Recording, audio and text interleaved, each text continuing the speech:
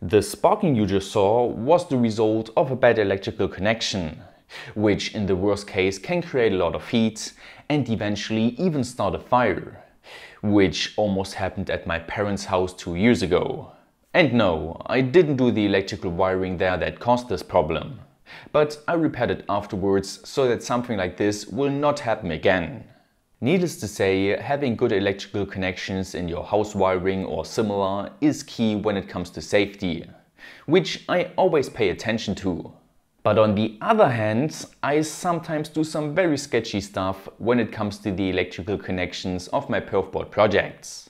And thus I started to wonder what would be the best electrical connector you could use.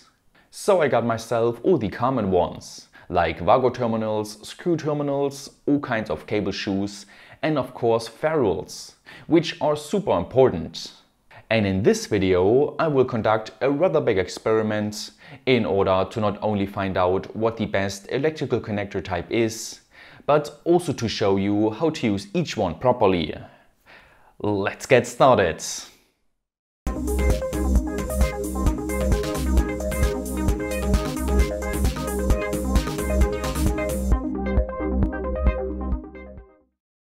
This video is sponsored by Crimp, who provided the 2 crimping tools that I will be using during the video. First off, what is wrong with the way I connected a copper wire to my project through a PCB screw terminal? Well, the problem is not the terminal itself, but instead the used wire type, which is stranded wire. As you can see, it consists of very thin individual conductors, which come together to form a bigger conductor. This way the wire is very flexible, which is great for non-stationary projects. On the other hand, of course, you got solid wire, which only consists of one big copper conductor and thus it is more stiff. Now, using solid wire with the screw terminal is completely fine and can often be seen in your modern house wiring. The reason is that as soon as you apply pressure with the screw, the big copper conductor holds against and thus is kept under pressure properly for a long time to come. But if you try to do the same thing with stranded wire, then you might have a good connection at first, but eventually the thin copper wires will give in and lose pressure. Which brings us to the big problem of electrical connectors: contact resistance. You see, now that there's less pressure between the thin wires and the screw terminal, there's no longer such a good electrical conductivity between them, and thus the so-called contact resistance increases.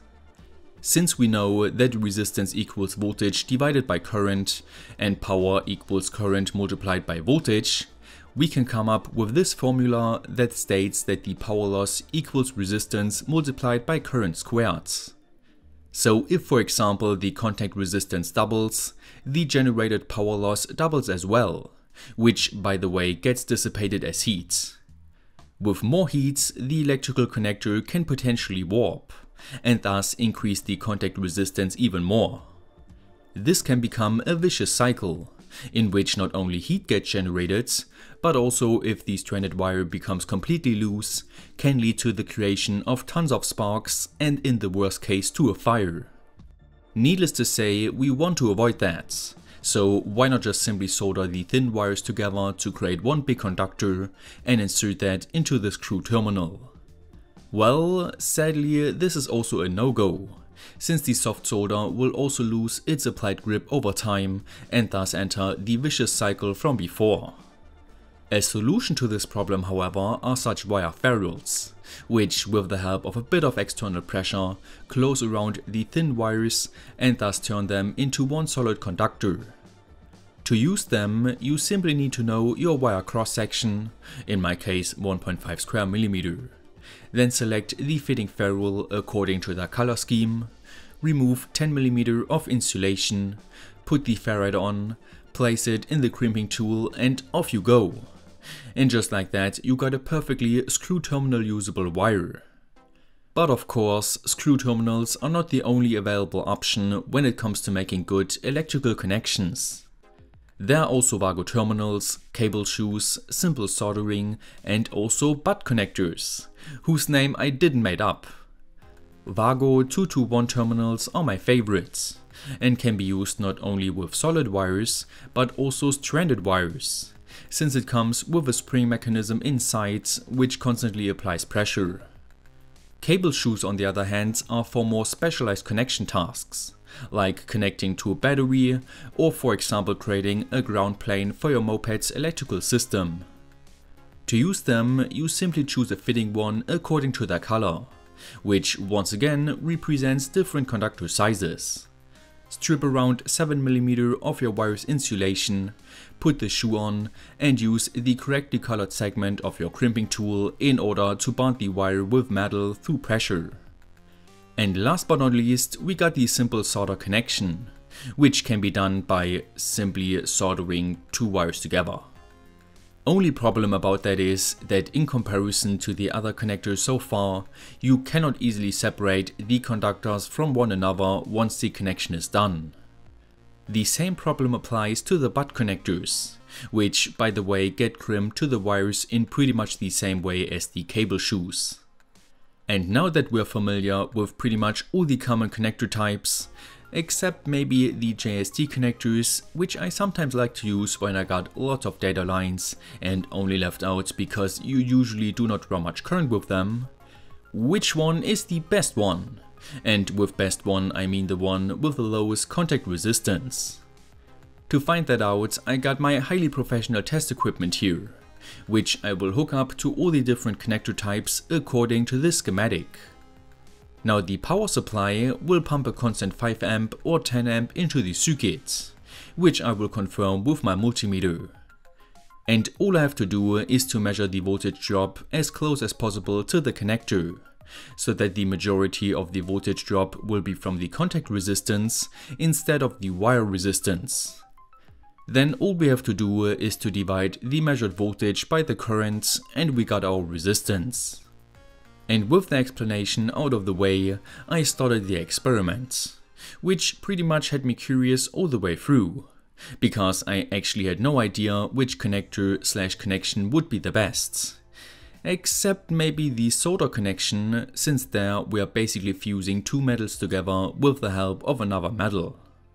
Now taking all the measurements took me around 3 hours in total, because I actually used 3 different wire pairs and also 3 connectors of the same type for each measurement, so that I can later calculate a more reliable average value. And after I finished up my note sheet, I moved all the measurements into this spreadsheet. I was pleased to see that the measurement difference between wire pairs and the same connectors was very little, which means that the crimping tools and connectors do a very reliable job every time. Also, the calculated milliohm value for the 5A and 10A measurements were also very close to one another, which means that the connectors do not mind a higher current flow, but always make sure to not exceed the manufacturer's given limits. And now let's finally get to this chart, which clearly shows us that the winner of this resistance contest is the solder connection, followed by the butt connector, cable shoe ring, screw terminal and then Wago terminal. The 2 worst performing connectors were the cable shoe push-on, which was obvious due to its wiggle room, and the PCB screw terminal, which was quite a big shock for me since I love using them. But keep calm, because with the average resistance of around 2.2 milliohm, they create a power loss of 0.22 watts at 10 amps. Which is certainly a bit risky, but seriously, when are you going to draw 10 amps through them? So all in all, I'm quite happy with the results of this experiment, which are of course not perfect, considering I didn't include wire resistance nor solder resistance, and we also didn't consider long time resistance changes. But still, you should now have a good idea of how important connectors are, and how to use them. Which was my sole goal all along, and you fell for it. With that being said, consider supporting me through Patreon so that I can continue creating more videos like this. Don't forget to like, share, subscribe and hit the notification bell. Stay creative and I will see you next time!